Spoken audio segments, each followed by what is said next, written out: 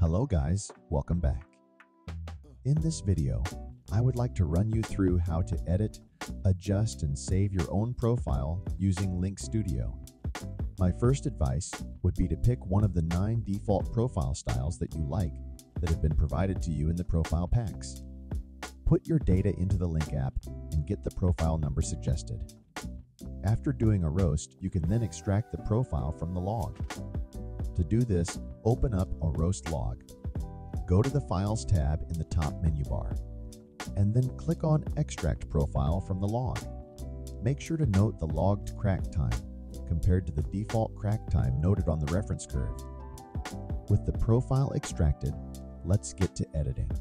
If you would like to match the curve shape of the logged curve, we would use the mouse cursor to drag the different temperature points up or down. Alternatively, to make very small increases, you can select a temperature point and amend the temperature setting for this point in the bottom left of the studio. Doing this will give you more finite control when targeting very specific adjustments. To add an additional temperature point to a profile, select the temperature point that is located before where you would like to add the new point. Then go to the top menu tab called Draw. Then select Insert Point. Then drag the new temperature point into a position you like and continue to edit the roast curve. A thing to note is that by increasing or lowering the last or second last temperature point, this can impact the development percentages and termination points. The red dot shown is the default termination setting. This is the default point that the profile will end the roast on, for the particular roast level it is currently set up for. This number represents the amount of temperature increase targeted from the point of first crack to the end of the roast.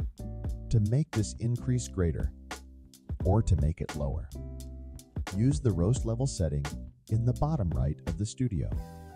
If the level doesn't let you roast the coffee dark enough, or to a development percentage greater than 22%, we can edit the range of these numbers quite easily.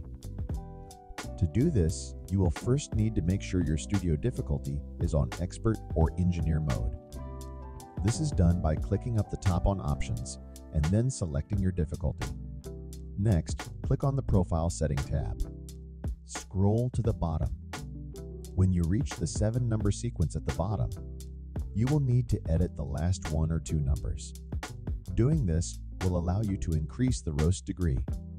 Note that each of the 7 numbers needs to increase on the preceding by at least 1.1 degrees Celsius. By increasing this number, you can see our maximum roast degree from the point of first crack to termination is also increased.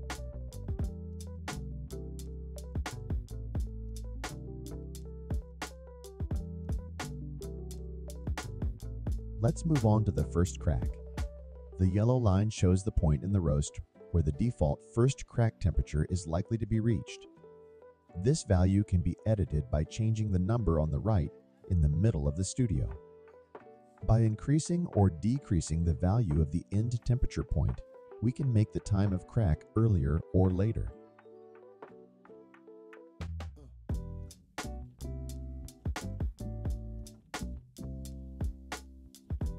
Next, let's discuss how to change the development percentage.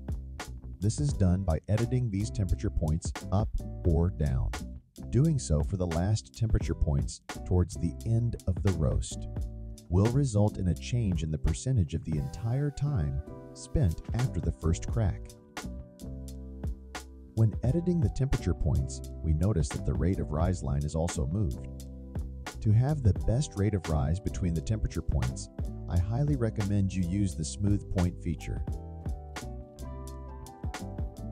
By clicking this, we notice this will smooth the rate of rise and the profile curve at the same time between the temperature point selected and the other points to the right and left.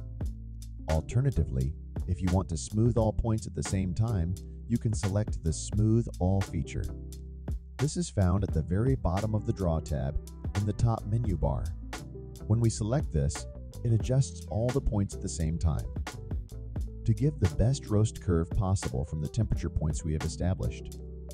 A thing to note here It's advised against amending the very first temperature point at the start of the roast. Doing so may compromise the preheat cycle that makes Link roast enjoyment straight off roast unique. Creating the perfect profile requires patience and often many small adjustments in order to get all the parameters exactly where you would like them.